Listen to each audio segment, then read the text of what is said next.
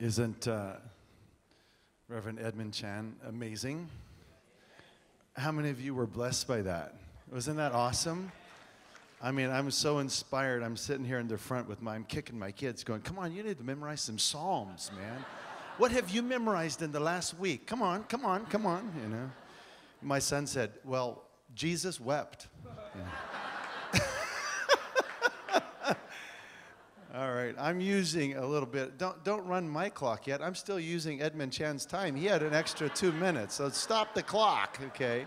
I'm using that extra time to just kind of, you know, everybody take a deep breath, all right?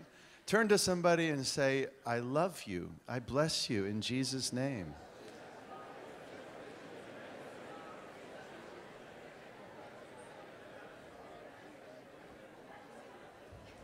Amen? Okay, a quick announcement before I start. A quick announcement. The announcement earlier about sitting up in the front, it wasn't like a suggestion. It was like, we really need the seats up in the front filled so that on these videos that are going to be going out in many languages, we have people sitting here, and you don't have the white seats, because when it darkens down, and here comes the camera, you see all these white seats, you know? So we really do need people to fill in these seats here in the front. So could I have 1, 2, 3, 4, 5, 6, 7, 8 to 10 people just come and sit up here, and like Rodell says, you know, your face will be etched into history, you know? You know, if TED.com can do it, we can do it.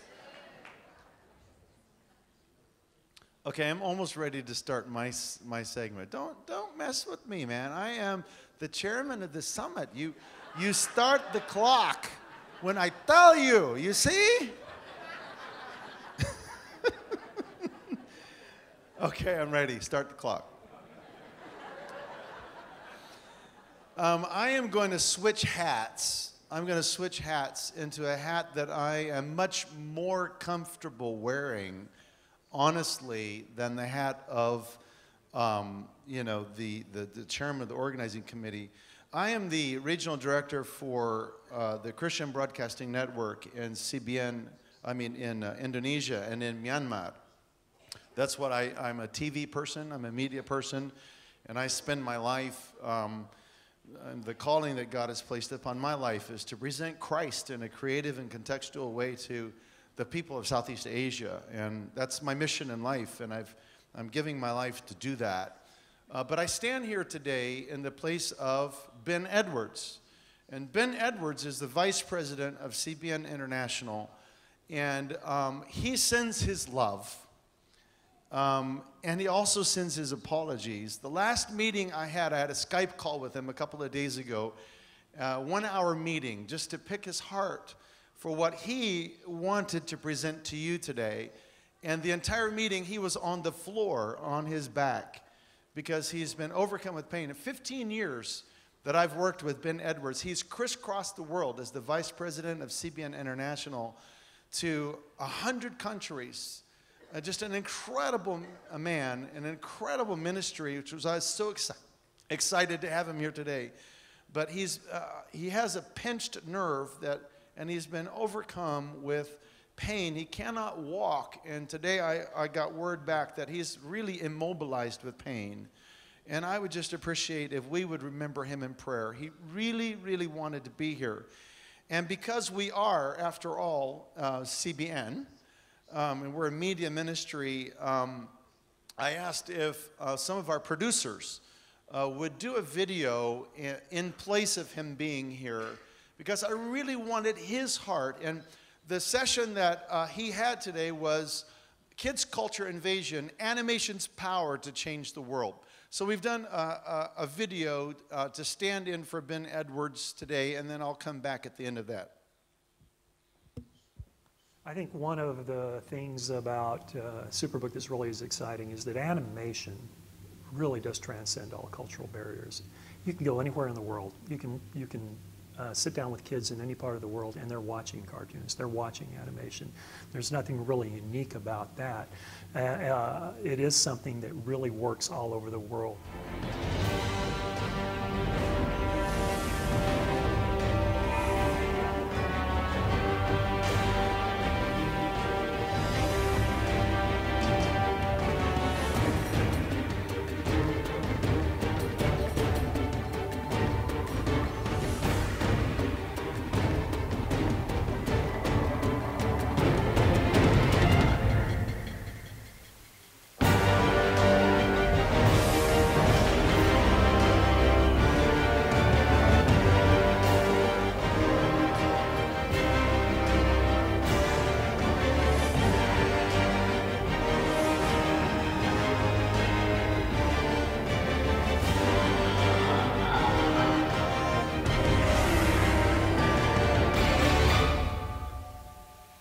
The great thing about animation is that if you take the time to do the animation well and then do the language conversion well, get a good translation, dub it well, the animation takes on the nature of that culture. It looks like something from that culture. It doesn't look like a product that was necessarily, for example, developed in the West and then just dubbed into a language.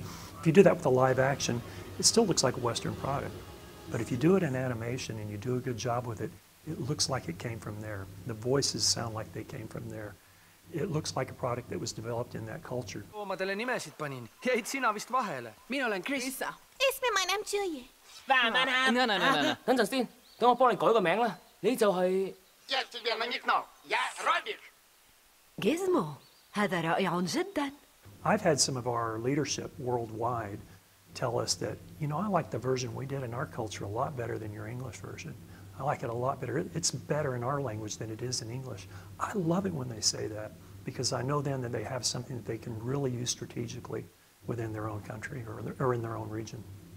The decision to launch an animated Bible series was not one that was easily reached, according to Gordon Robertson, the Christian Broadcasting Network's CEO. A lot of that had to do with some surveys that were done primarily in Thailand, China, Japan, where we found out what people knew about Christianity and found that the lack of knowledge was astounding. That while they've heard the name Jesus, they don't understand the plan of salvation. They don't know the major Bible stories.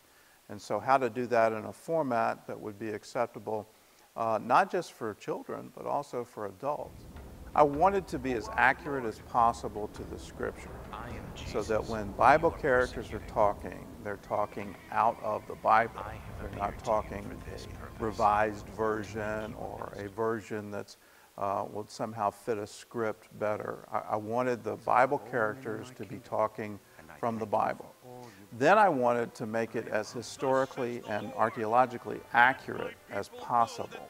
So we've done a lot of research on each one of the episodes to make sure the buildings look right, even down to the detail of what cooking utensils or cooking instruments would they have, what would they be wearing. We went to a lot of detail with experts to find out how can we portray this as accurately as possible.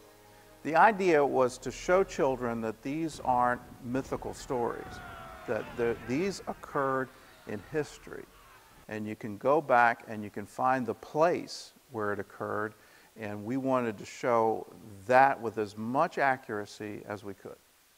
You know, we made a conscious decision from the very beginning that if we needed to push boundaries, we were going to push some boundaries in this project and not necessarily play it safe.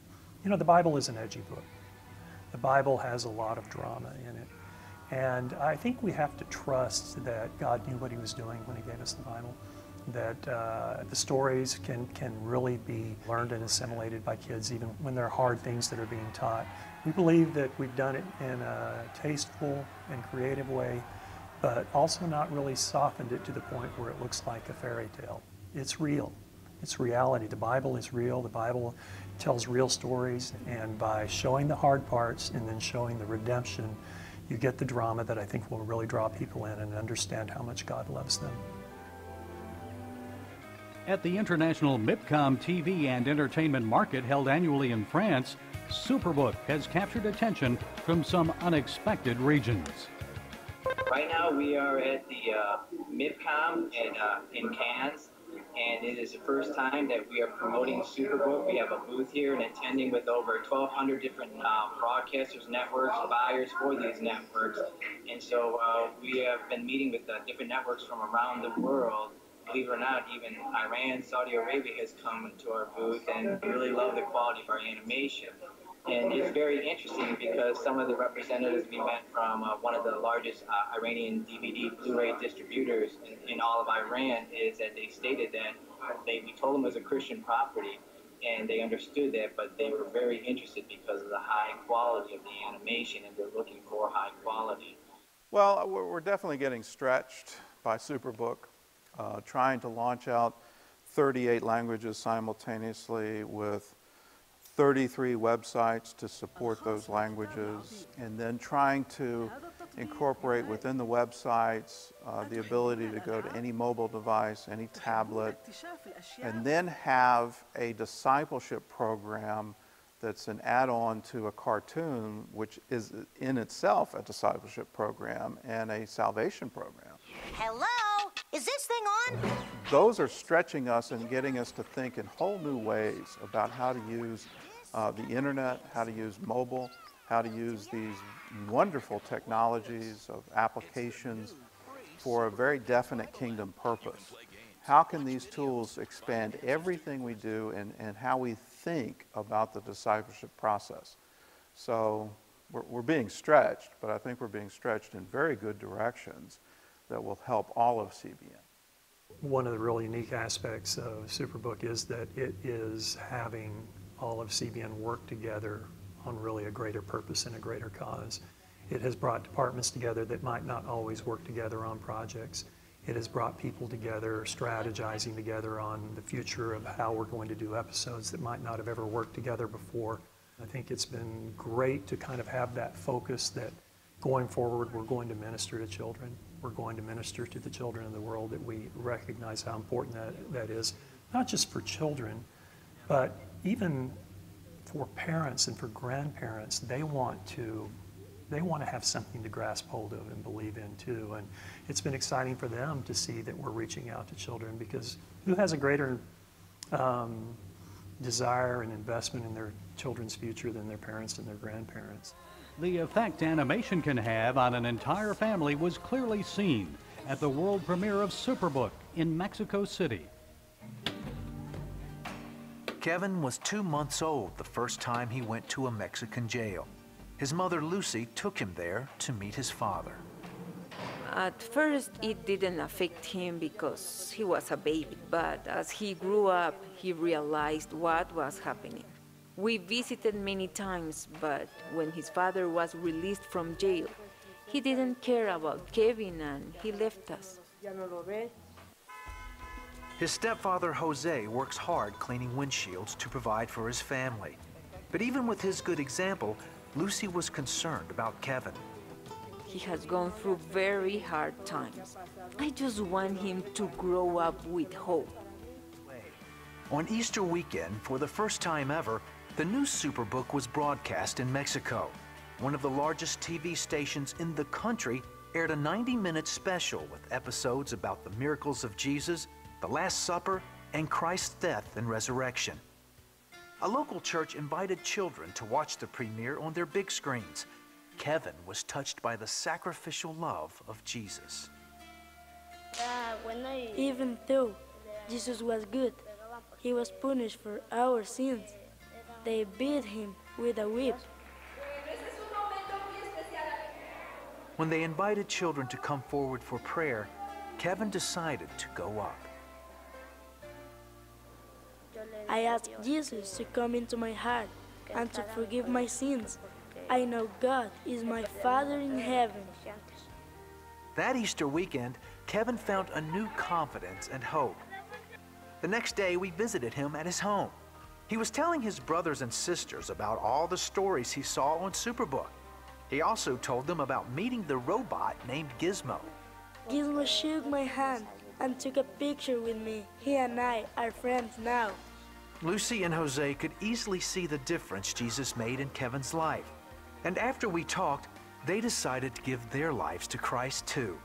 Now the whole family can't wait to go to church together. I want to learn more about God because He is good. I think the impact that Superbook has had started initially with a decision that we need to minister to children. We need to have an outreach to children. Impacting children is so important to shaping the faith of people in the years to come, and to impacting and changing nations, because if you don't impact the young generation, you're not really going to have a shape or impact on nations or on the faith of nations. So first of all, we had to take that decision. When Superbook became the really the impetus for playing that strategy out, it had to be much more than a project mentality.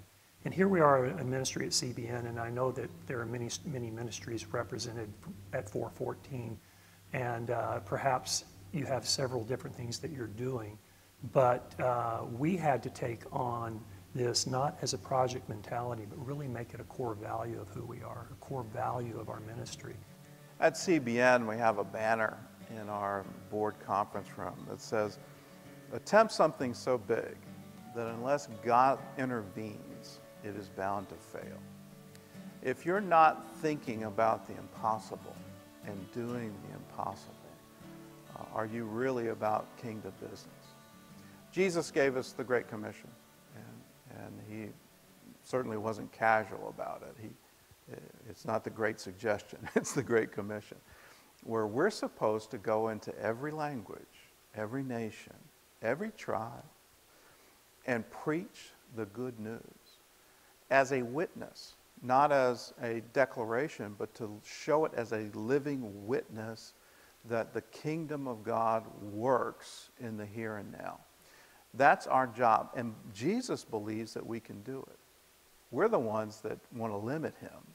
We're the ones that say, well, I don't know how to preach the gospel in China, or I don't know how to preach the gospel in Uzbekistan, or all these areas where it seems so hard and so remote. But with God, all things are possible. So when we consciously attempt to do the impossible, we're laying hold of that promise, and we're laying hold of him. And when we do that, he's honored by our faith, and he'll come through.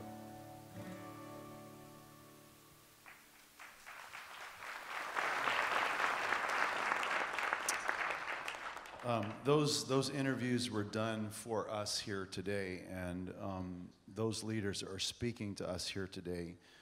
This session isn't about Superbook, but it's about something much greater than that. By the way, if you seen that and you're struck by it, wasn't those? Did you guys see Superbook? Wasn't that awesome? Are you excited about that? I mean, this is a phenomenal journey that CBN has been on, and one of the people heavily involved in the entire Superbook process is Lauren Holton. Can you stand up, Lauren? She's here, and if you have a chance to connect with her and how to get Superbook into your nation, into your language, or whatever other things, then make sure you connect with Lauren. But really, you know, here's the thing. The older the organization is that you work for, the more effort and risk is required to do something new. Have you noticed that? The longer and more entrenched your organization is in doing what you have always done, the more difficult it is to extract yourself from that paradigm and from that formula and to step out and to do something that's never been done before. And this is one of the things that CBN struggled with. And, you know, I watched the process of an organization that CBN is now over 50 years old, you know, struggling with laying aside business as usual and taking on things that were revolutionary, that were historic, that could potentially, you know, be used by God to shape a generation, to change the world. And what was required to do that was great political will, great effort, great energy, and a lot of risk, laying it all on the line, throwing yourself in front of the train, as it were. And I was struck yesterday by what Genevieve James said, because she stood here and she says, you know, I feel that the church willing to bleed for this generation? And how long will we stand in silence and watch injustice? And I just feel as though God is speaking to this summit. And I just feel that the Lord is asking us, are we willing to do the hard things? Because I don't believe that you can pioneer anything from your comfort zone. If you look at the Word of God, if you go through, you can go from Genesis to Revelation. Nothing historic ever happened from a palace. Nothing that changed the world ever happened in somebody's comfortable place. God always allowed them to be stretched, to be pushed out, to be thrust into the unknown. And from that place, they depended on God. And from that place, they did great things, amazing things, and historic things. And I would ask you today, where are you in your place of ministry? And how many of us as leaders, we've pulled back, we're unwilling any longer to take the risks that are required to do something dramatic for God through our lives and through our ministries? Are we willing to do the hard things? Are we willing to bleed? Are we willing to pay the price? Are we willing to go farther? Are we willing to now step out into the unknown? Or have we pulled back? Many of you here represent ministries. I've talked to you over the last 2 or 3 days. And many of you have been doing amazing ministry and with amazing tools, you know, over the last many years. And you've been through seasons. And you've been through the ups and downs. And you've been through hard times and good times. But as you mature in ministry, there's this tendency now to step back. And yes, we have to empower the next generation. We have to raise up the next generation. But this generation here that sits here today, there is so much that God has. You now are in a place where you can step out and use your influence and use the things and the tools and the ministries that God has entrusted you with to do things that could shake a generation, that could change the world, that could literally be used by God to turn the lights on in your regions if you were to be willing to step out. I love what Gordon said. Gordon Robertson said, you know, he talked about the banner in the boardroom that says that unless you attempt something so big for God, that unless He intervenes, it is bound to fail. And the challenge was that, are you doing that? And the argument that can be made is, if we're not willing to attempt something so big, that if God doesn't come in and if God doesn't take it on and God doesn't partner with you, it will surely fail. If we're not any longer willing to do that, are we still doing the Great Commission? Are we still doing the will of God? The hard to do things, the revolutionary things, the contextual things, the nation shaking, culture changing, history making things are the things that God is asking you that have come here in this summit to do. I feel it in my bones. As we came into this summit, I just felt like the Lord has a message for us. That God has a commission for us. That there are leaders here. I was so blessed when I saw the hands across this auditorium. This is the first time you've come to the Global Summit, and that was the passion in the heart of the organizing committee, was to get you to come and to latch on to what God is now breathing into his church around the world. That it is time for us to rise up and lay a hold of this generation. It is time for us to rise up and to do the hard things. That God is calling us to bleed a little. God is calling us to be willing to throw ourselves in front of a train. To say that this generation is important enough. That the generation that is literally in our hands is important enough for us to sacrifice anything, do anything, so that we will see them rise up and become the greatest generation. To see this generation now usher in the second coming of Christ. You know, God has given you a dream. You know, there's so many people, you're sitting here right now, and God placed a dream in your heart years ago. And you've been busy. You've done a lot. You've been in organizations that have put a demand on you. You're a pastor and you've been busy. It's not easy to pastor a big church, to administer a ministry. It's not easy to raise funds and to go around and to gain the trust of donors and other people. It's not. It's tough. But so many of you have put aside a dream, a calling that God has placed upon your life. And I would submit to you here today that God is calling you out. That God is calling you now to step up, to do the hard things. At this point in your ministry, this point in your life, are you willing now to step up and do the hard things? Things that make you bleed a little, that put risk in front of you, risk of failure. The way to the cross was laced with blood, and the Father rejoiced in it. We can't confuse difficulty with the absence of God's favor. No.